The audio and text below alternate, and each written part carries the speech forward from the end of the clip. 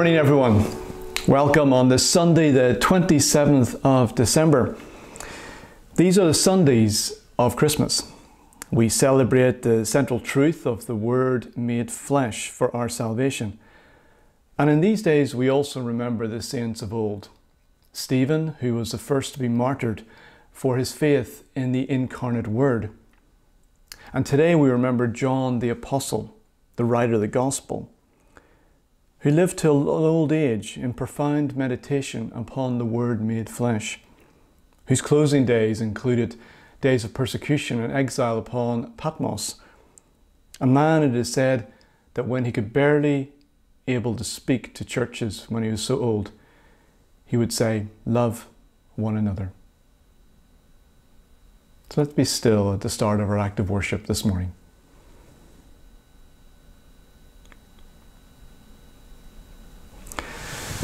Grace, mercy, and peace from God our Father and the Lord Jesus Christ be with you. People of God, shout and sing. Tell the good news of peace on earth. Lord, bring us today into Christ's peace. All God's people say, Amen. Angels dance and the bright star shines. All creation bows to the Lord of all. Lord, bring us today into Christ's light. All God's people say, Amen. One with us, yet born to save, He will show us the way to God. Lord, bring us today into Christ's love. All God's people say, Amen. People of God, shout and sing. Alleluia, alleluia, Amen. We sing together our opening carol.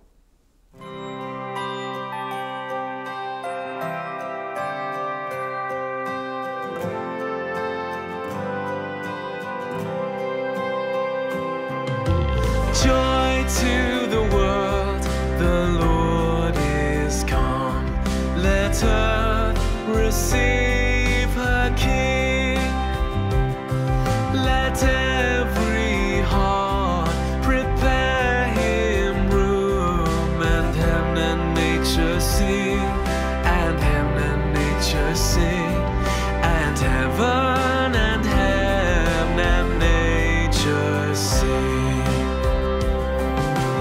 Joy to the world, the Savior reigns. Let all their songs employ, while fields and floods, rocks, hills and plains, repeat the sounding joy, repeat the sounding joy, repeat the sounding joy. He rules the world with truth and grace, and makes the nations prove the glories of his righteousness, and wonders of his love, and wonders of his love, and wonders of his love.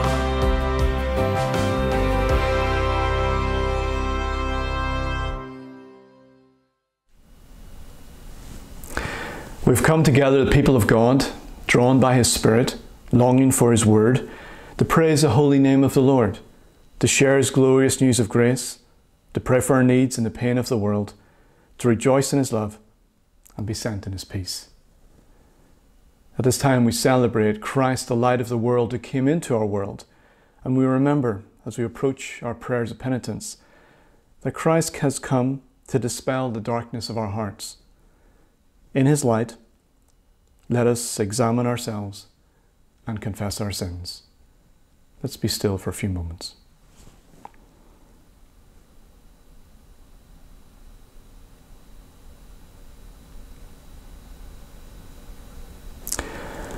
Lord of grace and truth, we confess our unworthiness to stand in your presence as your children.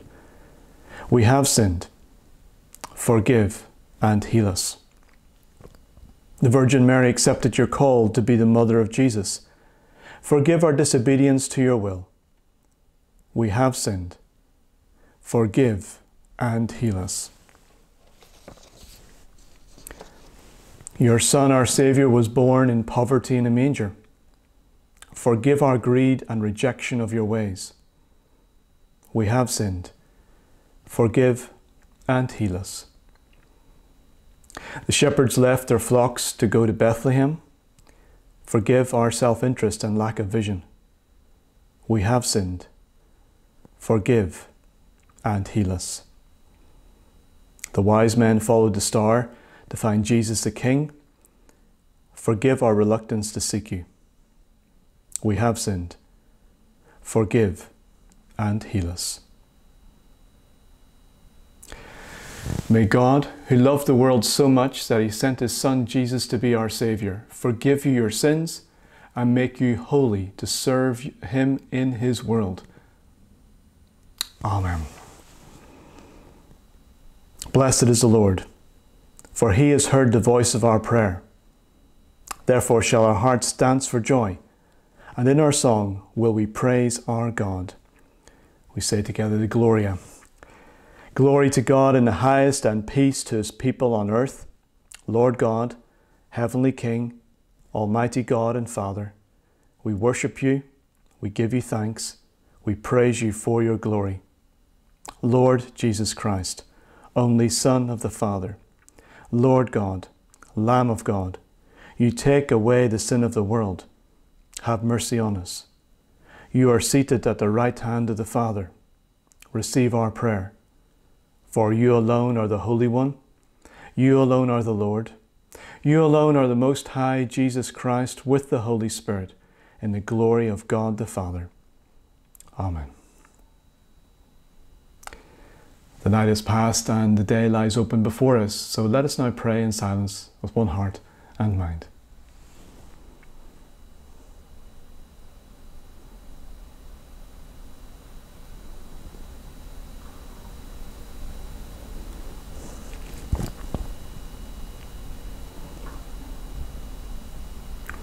As we rejoice in the gift of this new day, so may the light of your presence, O God, set our hearts on fire with love for you, now and forever. Amen. As we come to the Word of God, we listen to Psalm 117, a short psalm with a huge vision. Praise the Lord, all you nations. Extol him, all you peoples. For great is his love towards us, and the faithfulness of the Lord endures forever. Praise the Lord.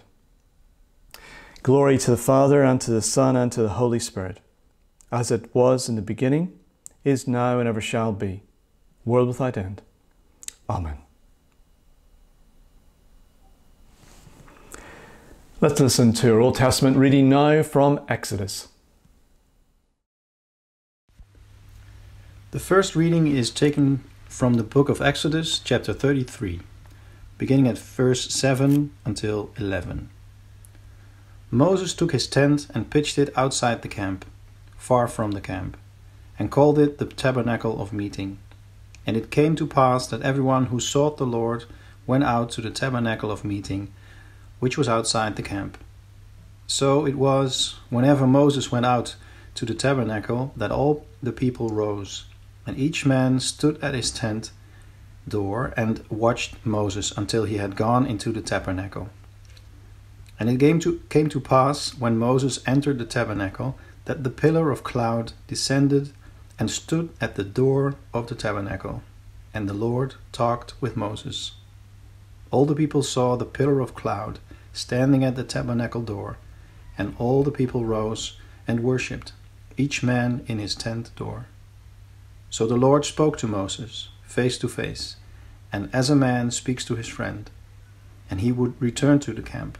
But his servant Joshua, the son of Nun, a young man, did not depart from the tabernacle. This is the word of the Lord.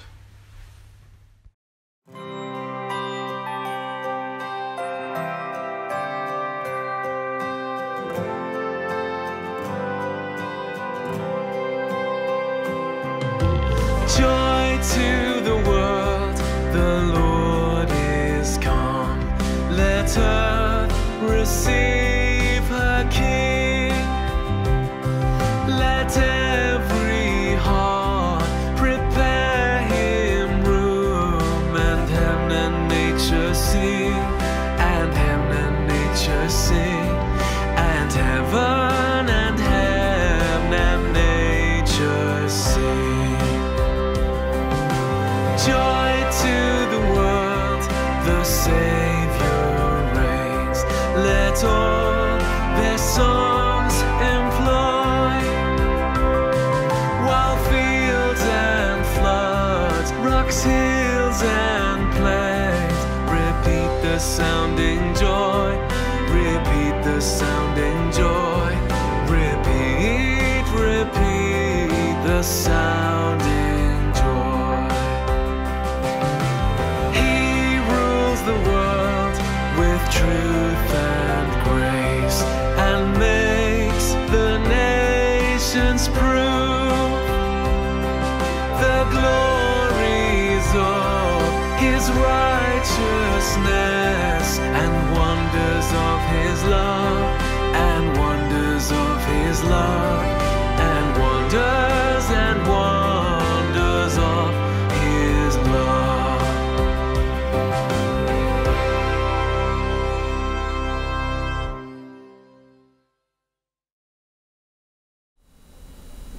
We listen to our next scripture reading from 1 John chapter 1. The second reading is taken out of the first epistle of John, chapter 1. That which was from the beginning, which we have heard, which we have seen with our eyes, which we have looked upon, and our hands have handled, concerning the word of life, the life was manifested, and we have seen, and bear witness, and declare to you that eternal life, which was with the Father, and was manifested to us. That which we have seen and heard, we declare to you, that you also may have fellowship with us. And truly, our fellowship is with the Father, and with his Son Jesus Christ. And these things we write to you, that your joy may be full. This is the message which we have heard from him, and declare to you, that God is light, and in him is no darkness at all. If we say that we have fellowship with him, and walk in darkness, we lie, and do not practice the truth. But if we walk in the light as he is in the light, we have fellowship with one another, and the blood of Jesus Christ, his Son, cleanses us from all sin. If we say that we have no sin, we deceive ourselves, and the truth is not in us. If we confess our sins, he is faithful and just to forgive us our sins, and to cleanse us from all unrighteousness.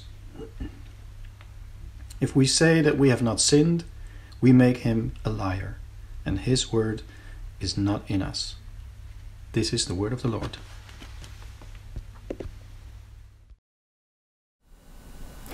And so we hear our third reading, our gospel reading from John chapter 21 at verse 19.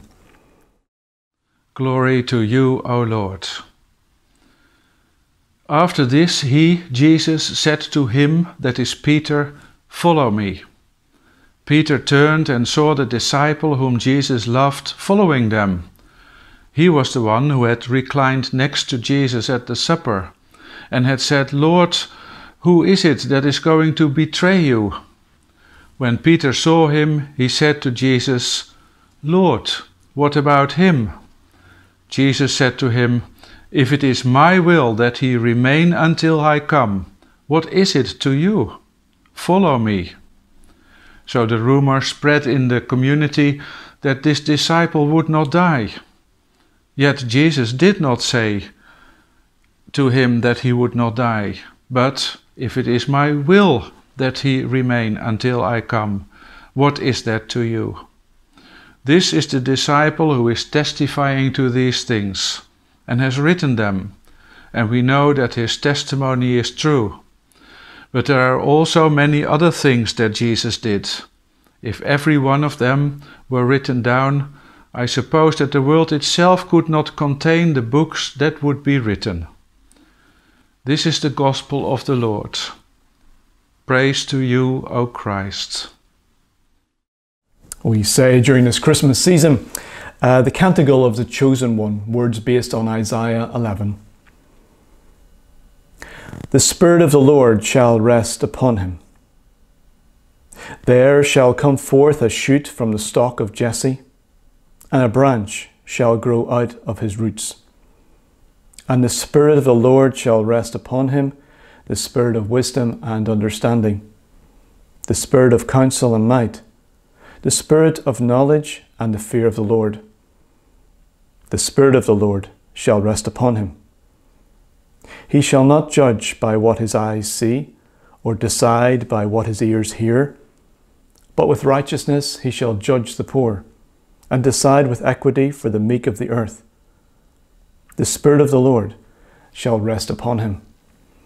The wolf shall dwell with the lamb, and the leopard shall lie down with the goat, the calf, the lion, and the fatling together, with a little child to lead them. They shall not hurt or destroy in all my holy mountain, for the earth shall be full of the knowledge of the Lord, as the waters cover the sea. The Spirit of the Lord shall rest upon him. Glory to the Father, and to the Son, and to the Holy Spirit, as it was in the beginning, is now, and ever shall be, world without end. Amen. For our sermon this morning, we welcome again Jaap Theunisz, who'll preach. Jaap is an Anglican reader within the Netherlands Deanery, and we welcome him this morning. May the words of my mouth and the meditations of our hearts and minds be now and always acceptable to Thee, O God, our strength and our Redeemer. On this last Sunday and in this last week of the year, we usually look back as well as forward. This time, in all honesty, I'm probably just like you, at a loss for words when it comes to the past year. Even though we live in a relatively rich and free land, we've witnessed and experienced great insecurity and fear, and we are still not done. Let's face this and not pretend that everything is crystal clear and that all our problems are short-lived. And I'm not only talking about the virus, because we have more problems than that. Even if we managed to stay positive in the past year and we kept our faith in God and our hope for mankind, we've had to see how friends and relatives were petrified by the numbers of infections. Perhaps some of you have actually lost loved ones. There were those who behaved irresponsibly. Others became over-concerned or angry. Tensions, intolerance and patronization increased. For many, the development of vaccines could not go quickly enough. Others had great reservations. Even our governments soon entered a kind of survival mode from which they have yet to emerge. So I cannot make it any prettier than it has been. But I like to reflect with you today on where we go with our questions and with our insecurity, and maybe also with a surprising lack of questions. Perhaps there were questions we didn't even dare to ask. Could it be that some of us are looking in the wrong place for too much of our security? Or that we are being seduced to adopt a worldview in which there is little room for God? Today I want to concentrate on the reading from Exodus. It's a very interesting reading because here we have the very start, the cradle of the temple service, of the worship of the people of Israel. But in order to truly understand it, we need to go back briefly to what happened immediately before, in chapter 32. You'll remember that there was this idol, a golden calf, which was made because the people had become impatient. Because Moses, who was meant to provide guidance and answers, was absent. It was all taking too long. It was getting sort of irresponsible, you know. Doesn't the leadership have anything to say about our suffering? You could hear them say. And I imagine they argued somewhat like this. What are the other nations doing? Shouldn't we do the same? Yes, but is there evidence that the golden calf will work? Someone retorted. No, not really, but surely even if it helps just a little bit, that would be worth it, right? Do you want to be responsible for not having tried everything in your power to alleviate the suffering of our people? Why hang on to that little bit of gold when you don't really need it anyway? Come on, it's a small sacrifice for a good purpose. The sooner you cooperate, the sooner we can all return to normal. And some added that this was even an excellent opportunity to do better than normal. And before they knew it, they all felt guilty when they did not hand in their gold. Even Aaron, representing the clergy, dared not oppose the misguided will of the people. Very few would have acknowledged they were betraying the God of their forefathers and their newly found liberty. For that, I think, was the real sacrifice that was made here. How easily a desire for freedom can lead to a new kind of slavery. So, how could they have missed that? Well, it must have been related to fear. So in that sense, you couldn't even blame them. When people think their survival is at stake, they switch to a different semi-automatic mode and become capable of the most incredible things, positive as well as negative. The sad thing is that people in this state believe they are rational, and what they do is proportional and probably even long overdue. Something similar happened in Germany when the Nazi regime gained power. There was this great feeling of togetherness, of everyone working together for the prosperity of the nation. Nothing wrong with that, surely.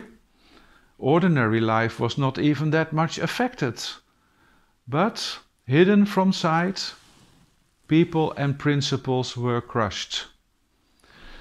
Now, some modern thinkers believe we are in the early stages of a new era of dehumanization.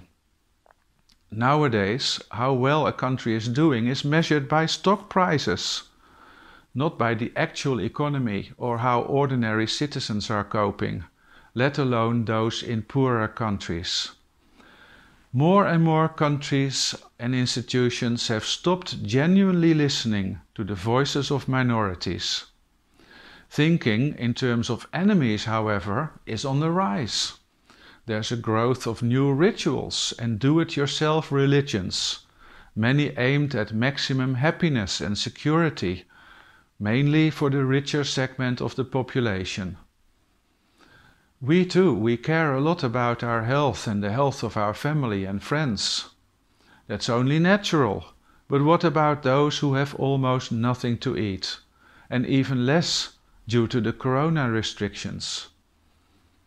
I sometimes wonder how we manage to fool ourselves that we are all in this together, because there's so little tolerance for other opinions and so little attention for other kinds of suffering. The Israelites were lucky that their golden calf got destroyed. The idols of our society are still standing. True, it was traumatic for the Israelites to lose their golden calf and to receive punishment, which, by the way, I believe to be a symbol of the inevitable disillusionment after we have trusted too much in our own capabilities and solutions. But at least they were able to make a fresh new start after that. And as we will see, any real new start is characterized by prayer. It's not characterized by more human pride. Of course, we must use our intelligence as well, but not before we have acknowledged our mistakes and perhaps our incorrect motivations as well. So first, at the end of chapter 32, we find Moses praying to God for forgiveness on behalf of the people. But there is no cheap grace, and the people will have to repent. However, even before they do so, there are a few remarkable things that happen immediately. And first is that God instructs them to leave that place. Before they do anything else, they must distance. For them, the most social distancing meant to leave that place and the circumstances in which they had sinned. Repentance is more than confession or obsessing about your sins. It's a change of heart. It's picking up your things and moving in a new direction. And here is the next remarkable thing. God says, as if nothing has happened, go up to the land I promised on oath to Abraham, Isaac and Jacob. Go up to the land flowing with milk and honey. His promise still stood firm. God would send an angel before them to help them conquer the land. And this was later changed into a promise to accompany them with his own presence, that is to say, in person. And again, prayer, Moses speaking with God, played an important part in this. For what did Moses do? He used to pitch a tent at some distance from the camp, calling it the tent of meeting. Here is that word again, distance. Remember that this tent was the earliest precursor of a temple, a mobile tabernacle. Later on, this tent would be in the middle of the camp, with the tribes camping around it. We read about that in the book of Numbers, chapter 2. Because in a theocracy, God lives, as it were, in the middle of the people. But at this stage, the relationship between God and the people still had to be restored, so they could not meet God in the center. I think it's sort of similar today. When contemporary society regards our faith in God as something strange and outlandish, it's perhaps better not to want to occupy center stage. Same thing with Jesus. When he came to this earth, he dwelt among us, but he was especially active in the margins of society, among the poor, the sick and the rejected. He was satisfied being part of a minority of people surrounding John the Baptist, who called for repentance and announced the kingdom of God. Only much later would Christianity grow into a powerful movement, a central power within our culture.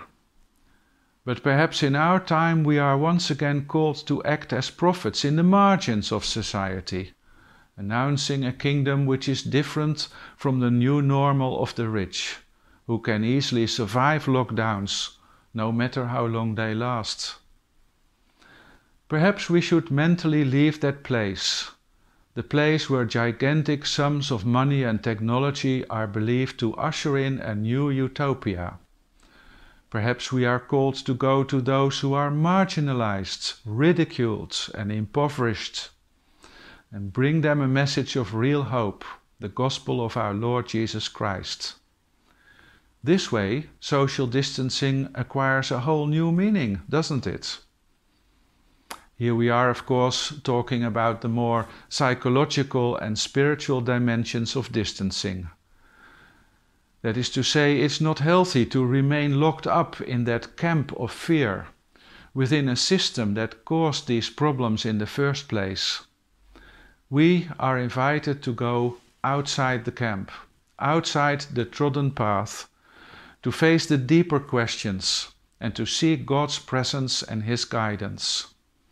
When we go through a desert period, as we are now, we are invited to go a little bit further into that desert. That may seem a little strange and dangerous at first, but then we discover that this is where God speaks to us. And not only that, but here He speaks to us like a friend. When I read this chapter again, I was struck by the order in which things happened. It was not so much God coming down from heaven with Moses then having to run towards the tent. No, anyone with a question would go to the tent. Moses would then go into the tent, and only then a pillar of cloud, which represented the glory of God, would come down, and they would speak. Amazing how God lets us take the initiative. When we turn to Him in prayer, He will meet us where we are. This is, after all, how it would be with a friend. You don't have to make an appointment or gather so many signatures or bring a sacrifice first. Sacrifices were instituted later, after the Mosaic law was complete, and they were abolished again when Christ brought the final sacrifice for our sake. God and Moses speaking like friends. This may also remind us of the beloved disciple. The beloved disciple is mentioned 6 times in the Gospel of John, causing the church fathers to believe that he was the Apostle John himself. So we may ask, was there actually an apostle who was more special than the others, so that he was known as the beloved apostle? Not necessarily. The expression does not appear in any other gospel. If John was the author of the gospel that bears his name, it may well be that all he was saying was, my relationship to Jesus was something special. But that does not necessarily indicate favoritism. When Peter asked, "What about that one?" Jesus answered that it was none of Peter's concern. He was to concentrate on following Jesus himself. So, Jesus' relationship with other followers of his in no way interferes with our access to God. And that means that we are all treated as friends, as comrades, unconditionally. How wonderful to know this and to be able to act on it. But like Moses, we would do well to first leave the camp, that hectic place full of peer pressure and disinformation. We need to become silent again, shake off our illusory certainties, and open ourselves to what the Holy Spirit wants us to hear. And that may be different for each one of us, simply because we are all different and we have different needs. But I'm sure of one thing, our eyes will also be open to the needs of others, needs which are so often neglected or misrepresented in the newspapers and the speeches of the politicians until it is too late. May God bless us with ears to hear, with true compassion, with strength to take up our cross in the new year, and may nothing distract us from His boundless love and Christ's peace. Amen.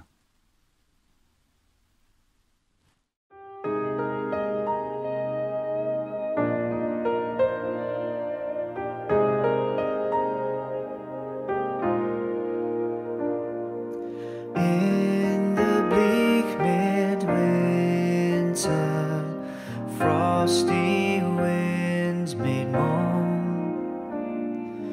Earth stood hard as iron, water like a stone. Snow had fallen, snow on snow, snow on snow. In the bleak midwinter,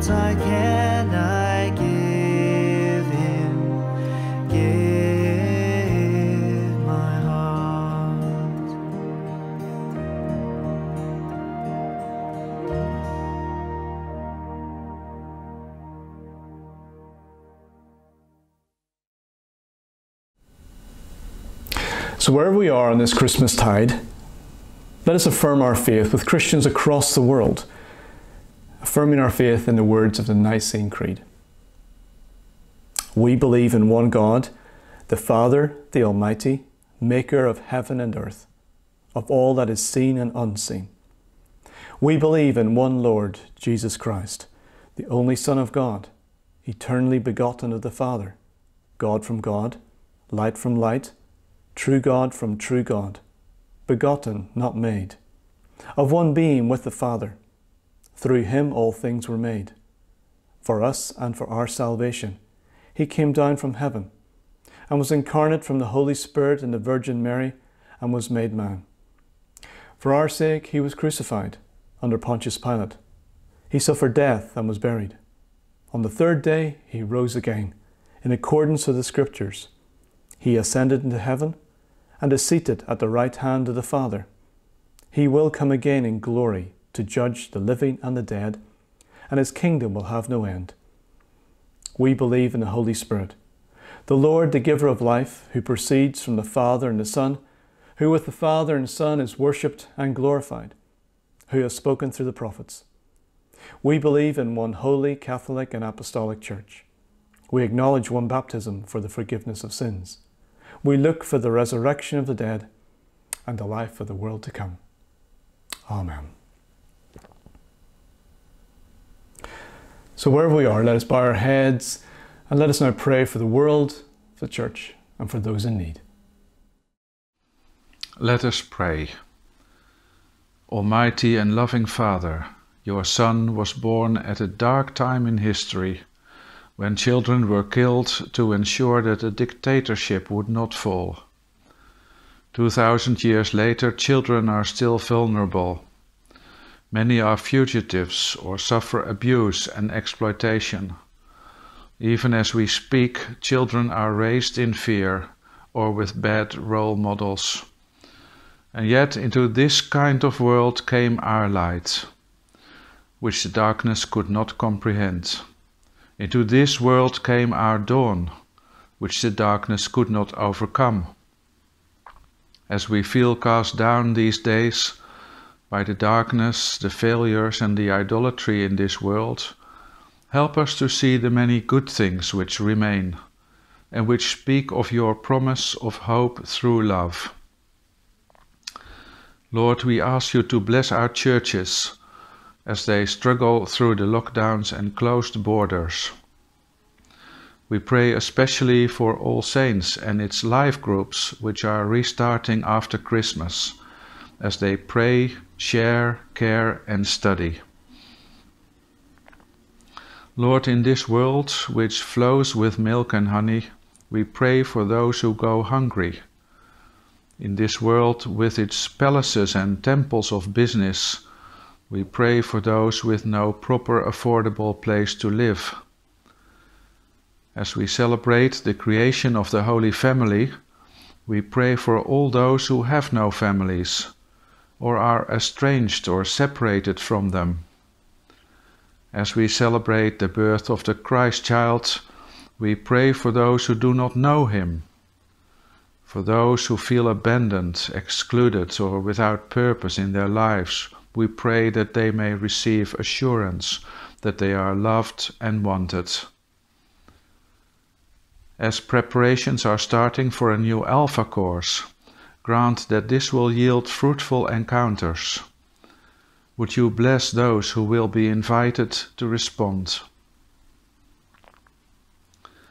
Lord, we pray for the neighborhoods in which we live. We pray that ever new initiatives to reach out may be embraced, not fearing it may unsettle our established way of doing things. Help us to encourage input from young and old, regulars and passers-by. Open us up to our own and each other's talents and gifts.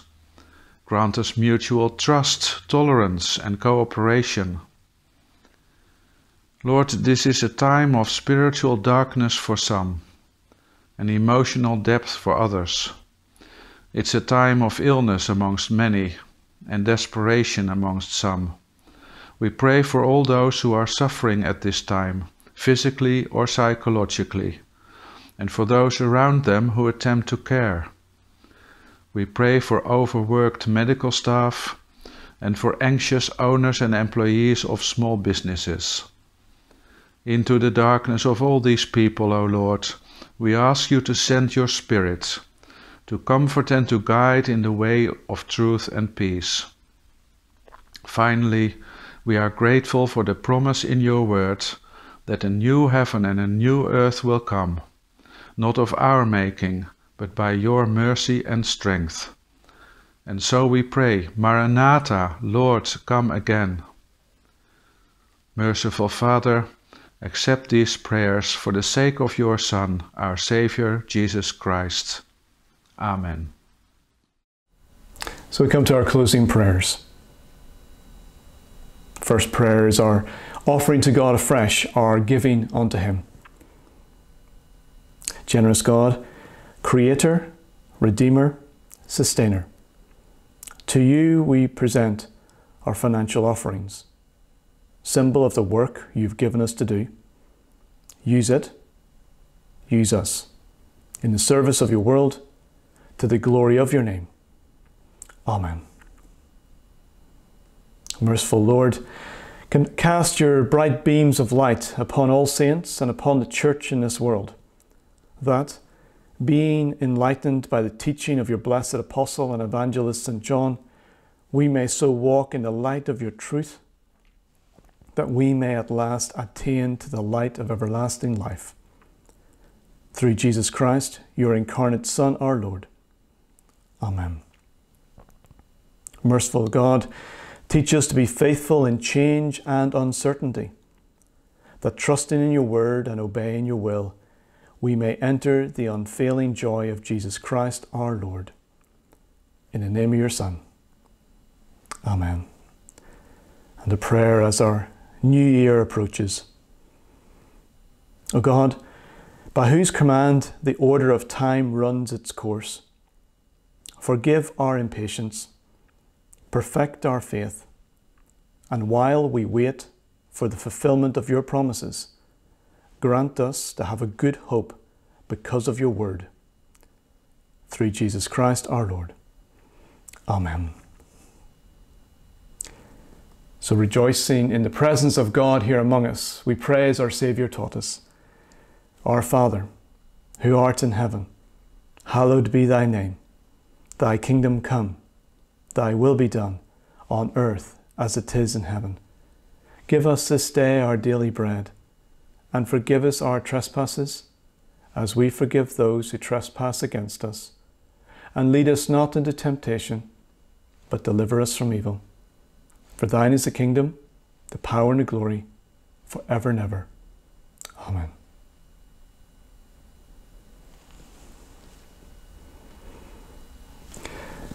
We come now to our announcements or church notices. Two notices. Firstly, about our prayer ministry team. With all the changes with Corona, the suspension of our services, our prayer ministry team, however, remain willing and available to pray with you online. If you'd like them to pray with you, please text or particularly WhatsApp Ron Vesterbeek, and he will arrange 2 team members who can pray with you in a suitable time through online. This is not necessarily for significant issues only. It can be just that this week has been hard and you would really enjoy people to pray with you at this time. So the prayer ministry team with Ron Vesterbeek are very happy to pray with yourselves. Secondly, about Alpha. Our Alpha will begin on Monday, the 11th of January. And I wanted to invite each of you watching to be part of preparing for Alpha, to consider whom we can invite. And I wanted to invite each member of All Saints and each person who joins us in our worship today to pray a simple prayer today and in the coming week. Lord, is there someone you would like me to invite to Alpha? If a name comes to mind, is laid on your heart, reach out to that person and invite them. We're simply being obedient to the name we think God may have laid on our heart. The response of the person is left with God. Our role is simply to make the offer, the invitation, to make them aware, even simply. But as we invite, and whatever or however they respond, perhaps other conversations might be sparked between our friend and ourselves. So we now come to our final carol. Shall we sing together?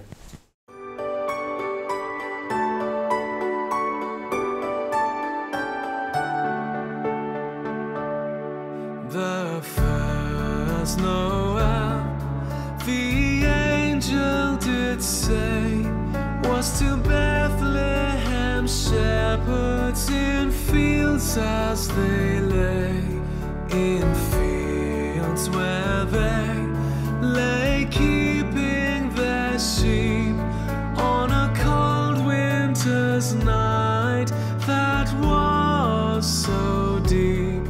Noel, Noel, Noel, Noel, born is the King of Israel. Then wise men from a country far looked up and saw a guiding star.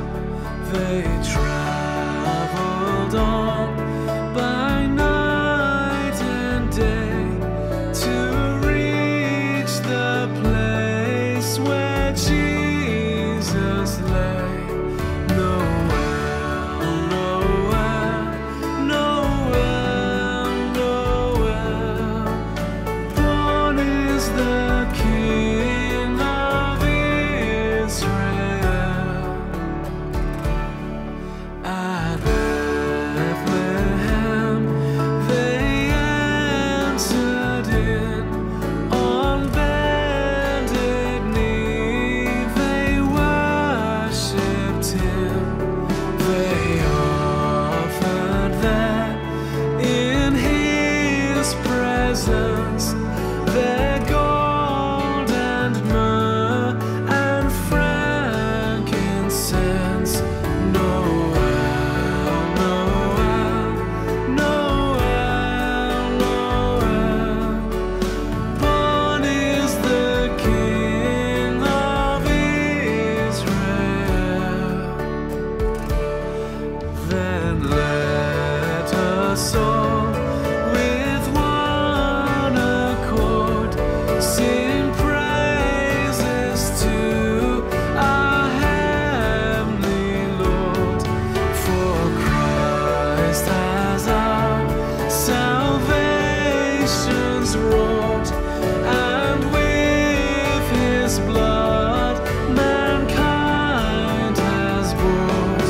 Noel, Noel, Noel, Noel, born is the King of Israel.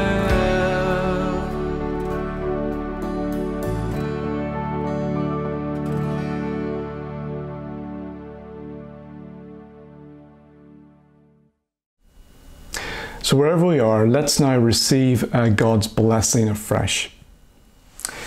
May the joy of the angels, the eagerness of the shepherds, the perseverance of the wise men, the obedience of Joseph and Mary, and the peace of Christ be yours this Christmas tide, and the blessing of God Almighty, the Father, the Son, and the Holy Spirit be upon you now and forevermore. Amen. Let's close by praying together the words of the grace. The grace of our Lord Jesus Christ, and the love of God, and the fellowship of the Holy Spirit be with us all this day and forevermore. Amen.